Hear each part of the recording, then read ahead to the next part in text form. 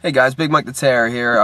Getting ready to go to my my local police station to follow up on the story of whether or not they're going to enforce the new thing that the Supreme Court has passed, where it's okay for anybody who's under arrest, not found guilty, but under arrest, to have their mouth swabbed and to have DNA taken to have God knows what done with it.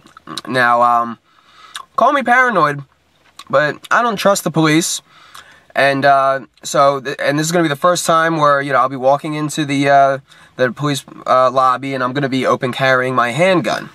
So I just wanted to go through a couple of things before I do that, for my own protection, number one, and just to kind of set the record straight, number two. But number one, it is 100% legal to do this. It is a public space in the lobby of the police department.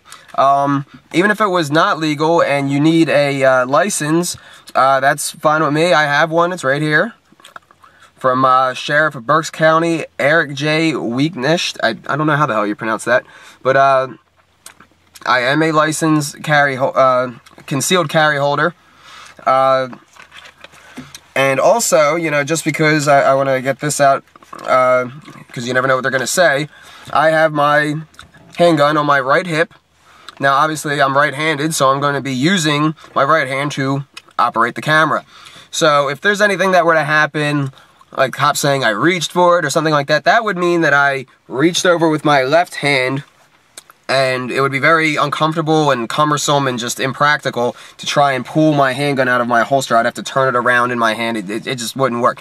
So, not to mention, I'm also going to have my phone in my other hand so that I can show them the story which I'm doing this for. So, that won't be happening, and for safety's sake, I never carry a round in the chamber. So, that's everything. I just wanted to get that out, and let's go see if these cops are willing to take DNA from people. How you doing, officer? Hey. So I had a question for you. We've met before. Did we? Remember? I was on a traffic stop and you came up.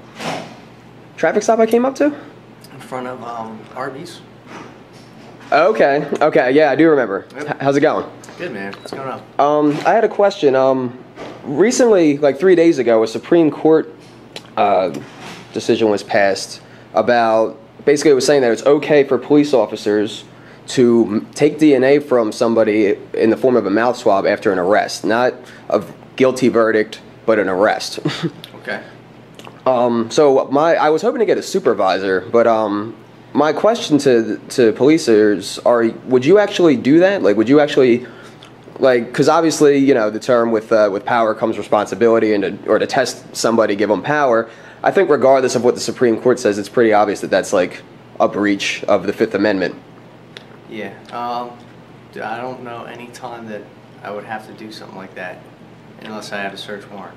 You know? Yeah, and that's what it said in the Supreme Court cases, that you don't need one. And really? so, yeah, like, I'm not familiar with the case. So. It's pretty new.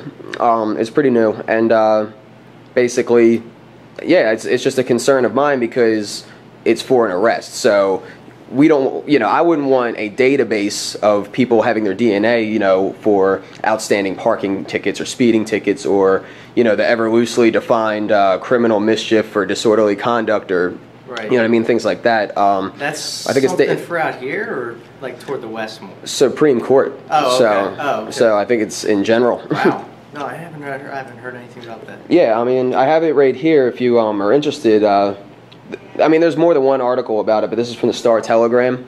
The headline is, Supreme Court raises more questions on DNA swabs than CSI ever did. Really? I'm going to have to look that up.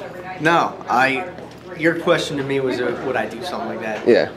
I can't picture doing something like that unless I have a search warrant, or, you know, some consent is given, you know. Mm-hmm.